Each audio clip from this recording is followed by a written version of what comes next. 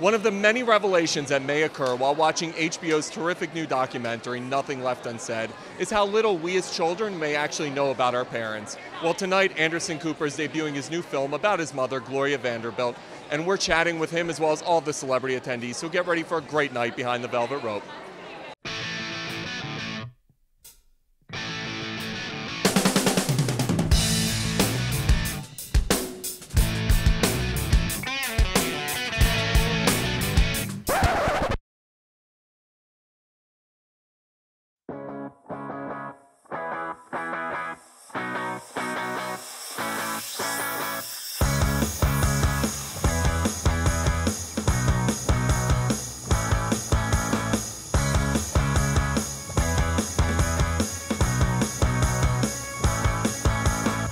How did this whole thing come about?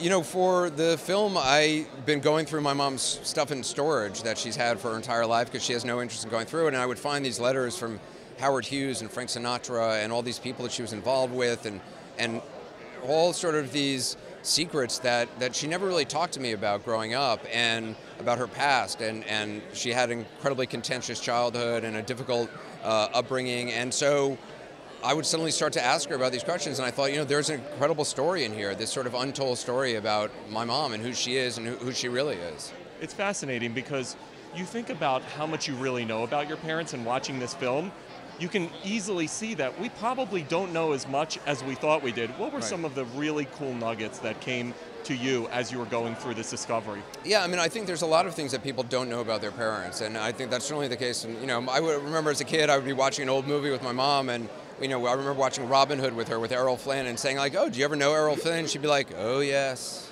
And she'd sort of trail away, and her voice would, you know, lift. So, but I never knew what the deal was, and so, you know, to suddenly discover all these things and that she's lived so many different lives and inhabited so many different skins has been kind of an eye-opening thing. And even though you know the name, you know, you may know the name Gloria Vanderbilt, you don't really know what her story is. It's fascinating because she's so open, and I love how open she is.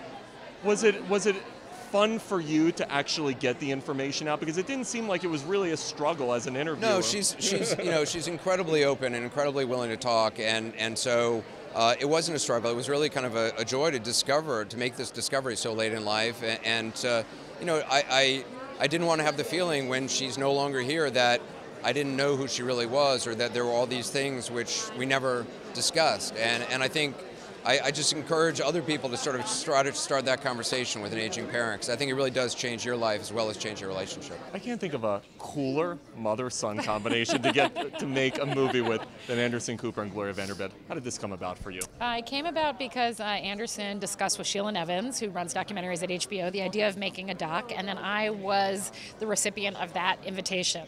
So yeah, it was a pretty exciting project, and I've learned so much from them. It's fascinating because in watching the documentary, you realize how much Anderson didn't even know about his mother and her history and her life. As you're diving in, what were some of the discoveries, the cool discoveries, nuggets that really popped out to you?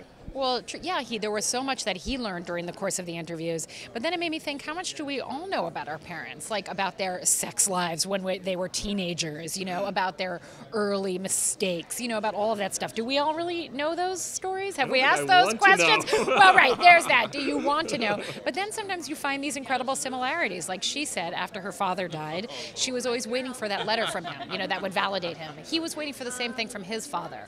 To have those moments of recognition where you see yourself in your parent, I think those are really, really special moments. I know you guys are good friends with Anderson. How exciting is it to see, because he's a private person, him share his personal life with the public like this? Well, I'm really proud of him for that.